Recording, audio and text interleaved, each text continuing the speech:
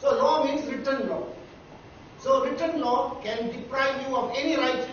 Parliament can take away those rights. So there is no such thing. There is no extended meaning to the words life or person, liberty. That's the end of that. Number 2, as I told you, law means written law. Number 3, access to justice is not a fundamental right. Number 4, a public authority does not have to give reasons. If it makes a decision that affects either the life, the property, the reputation, or the limb, or the freedom of an individual, try and consume that. Please try and swallow it. I mean, you don't have to because you're not lazy. You don't have to live with it. But we have. So they said, don't have to give reasons. We said, in the Court of Appeal, we said, you must give reasons. If you don't give reasons, that means there are no good reasons for the decision. And therefore, we will apply our own reasons and determine the correctness of the decision, which is what we did in that case. But in that case, the government had filed an affidavit which contained palpably ridiculous reasons for doing what it did, depriving Mr. Sukumar Balakrishnan of his livelihood. So we said in the Court of Appeal, well, this is terrible. These reasons are not reasons at all. In the federal court, Chief Justice speaking for the court said, let me tell you very quickly what he said. He said, since the government doesn't have to give any reasons, wait for it, even if they give rubbish reasons, you can't look at it. In other words, if they give ridiculous reasons for making its decision, you, the judges, cannot look at it. We, the judges, cannot look at it. Swallow that. Now, of course, as I said last of all, they said, since there is no access to justice, access to justice is not a fundamental right, Parliament can, by ordinary act, remove or prevent anyone from going to court to seek redress.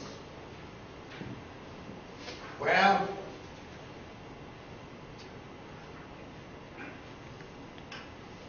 talk about nailing the coffin. Anyway, to say that I was miffed by that decision is an understatement. But I was not defeated. Defeated, we were not.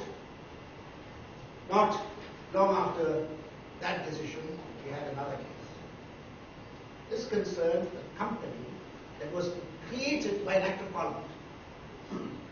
And it was conferred with very wide powers to take away people's property, which had been charged to banks. I read the paper, you will know what it's all about. I've been asked to conclude. I'm afraid, Chief Justice, you've got to give me the leave. You can conclude early because you've got everything I would say we haven't. I'm going to tell you why we haven't. So I'm imposing myself for 2 minutes. Now, in this case, what happened was this company did something which a plaintiff challenged. There was a section in the statute which said that no injunction can be granted, no restraining order can be granted against this company. So it came before us. I mean, the High Court judge, naturally acting on the section, refused the injunction. When it came before us, I told the plaintiff to amend his statement of claim before us. And we invited the defendant to amend its state of defense and to raise the constitutionality of that section. We have that it was, in fact, an impediment to access to justice, and we struck that section down. And we granted it. This was no longer a case of an ouster. This was a case of immunizing the particular defendant from curial intervention. So we said that cannot be done. We relied on Article 8.1, which is your Article 14, Chief Justice. All persons are equal before the law and have equal protection of the law. So we said this was the express statement of the rule of law, and this particular section ran counter to the rule of law, and therefore it was void. Well, they appealed. Guess what? I'm sure you're all waiting to hear what happened. Well, first ground of appeal was that this was the judgment of Justice Sri Ram. That was not the only ground. But there you are, they argued it, and they told us we were wrong, they reversed us, and they relied on an argument which was mounted by the Supreme Court in its early jurisprudence in State of West Bengal against Anwar and Sarkar, in Habib Muhammad against the State of Hyderabad, Lakshman Das against the State of Bombay, and all that ancient jurisprudence was brought forward, and of course they said that there is no such thing as a fundamental right for access to justice. In the course of his arguments, the Attorney General said, Justice Sriram is a terrible fellow. He never follows precedent. You know, your lordships have told him there is no such thing as access to justice in this country, and he keeps on telling us there is. He never follows precedent. Well, ladies and gentlemen, that's not a fair thing to say.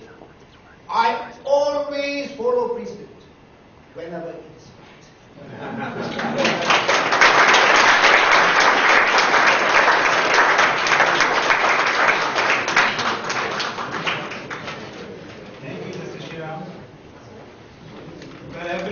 Governance, if it does its duty, there may be no impediment in the access to justice.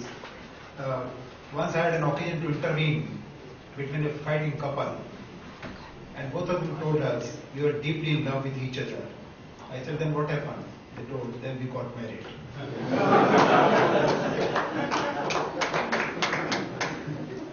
It so happens at times. Now let us have a little change. Now, access to justice, human rights, and the role of the pro bono lawyer, the subject, would be told to us by a senior solicitor, Mr. Michael Napier. He has been president of the Law Society in 2000, member of Civil Justice Council, Attorney General's envoy for pro bono legal work, an honorary bencher of Gray's Inn, visiting professor of Nottingham Law School, a council member of justice, and former president of the Association of Personal Injury Lawyers. Many books authored to his credit, and he is an accredited CEDR mediator. Mr. Michael Napier.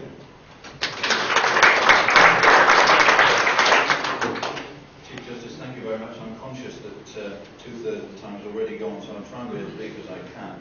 I hope that your distinguished guests, ladies and gentlemen, will allow me, however, to return to Trafalgar Square, because I was walking through Trafalgar Square an hour ago and saw the English supporters, and with apologies to those of you who may be new from Australia, it did occur to me that perhaps after 18 years access to justice is finally being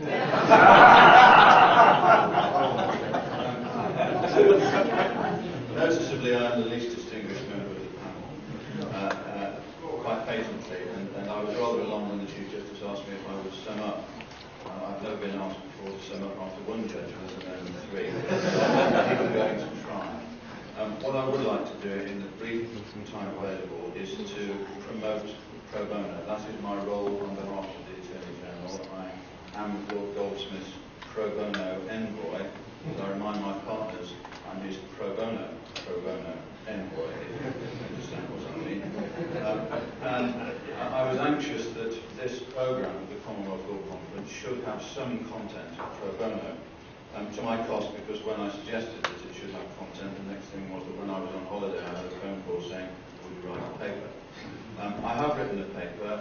Its title is Access to Justice, Human Rights and the Role of the Pro Bono Lawyer. It will be available for everybody, and in the short time available I will try just to summarise the main points that I'm trying to make. There are 5 of them. The first point is that, as Professor Andrew Boone of the University of Westminster said in his research, indeed I think the only recent research on pro bono work by lawyers is, and I quote, a mechanism for elevating legal professionalism. I'd like to just mention a few examples that prove that on the international, perhaps the Commonwealth front. The second point I'd like to make, coming via my membership of the Civil Justice Council, currently still chaired by our Master Lord Philip, soon to be Lord Chief Justice, is that the Civil Justice Council, acknowledged by Lord Justice Brooke, who's been involved in so many of the cases on the subject, has been looking at the problem of costs and how the cost of litigation affects fair trial and access to justice issues. And I believe that there is a role there, maybe a last resort role, for the pro bono lawyer. Should pro bono legal advice plug the gap where there is lack of state funding because there's no legal aid or insufficient legal aid? It's a controversial suggestion to some. I always say on behalf of the Attorney General, and I emphasise I'm not a member of the government, simply a personal appointee, but I always say, and there are those here in this room who would be very upset with me if I didn't say it, I know, and the mantra is pro bono is an adjunct to, not a substitute for, legal aid, at least in our system where we have some legal aid.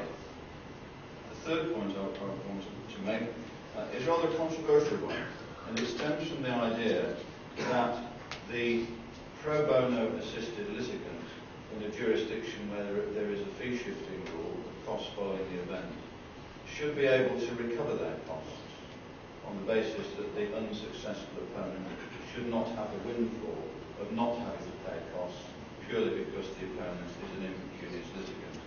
We are doing some work on that subject here, and if there's time I'll just share a little bit of that with you. The fourth point I wanted to make really does link with Lord Justice Brooks' paper when you read it, erudite as you would expect. It includes the cases that he referred to, Parkin and Borshire Lines. It refers to the famous defamation case of Musa King and the Daily Telegraph. And it also refers to the very important Corner House decision. Corner House refers to the relevance of lawyers who are acting pro bono being one of the considerations that the court should bear in mind when giving a protective costs order in a public interest case. So the jurisprudence, I believe, that is being handed down from the Court of Appeal as they have to grapple, not willingly I suspect, with issues about costs, is showing us that in our system of access to justice we do require the courts, at the high level of the Court of Appeal, to fine-tune and hone the issues so that the litigants can find access to justice through finding the funding that will assist payment for legal representation. And if they can't find that funding, where else do they go? They have to find a pro bono lawyer.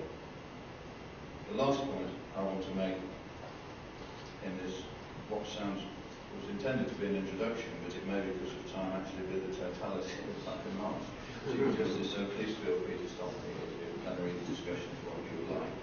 My last point is perhaps the most important one that I'd like to make to this international audience. I firmly believe that we are now seeing in our jurisdiction and throughout the Commonwealth and internationally what can probably be described as a pro bono movement. The coordination of pro bono activity by lawyers, working with voluntary organisations, working sometimes with governments too, is as fundamental to access to justice as all the reasons that we've heard from the distinguished judges. And those of you who are yourselves pro bono lawyers or who work with them, I would encourage please to praise pro bono and to accept the pro bono lawyer for the role that, including where I started, as Professor Andrew Boone said, is the role that where pro bono is a mechanism for elevating legal professionalism.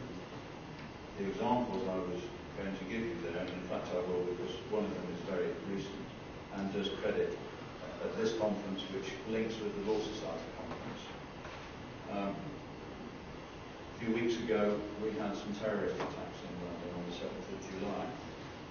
Within 10 days our Law Society established a helpline for victims and families. That helpline has already helped 119 callers who required legal assistance, possibly with compensation claims, but almost certainly with the many, many legal problems that people who are victims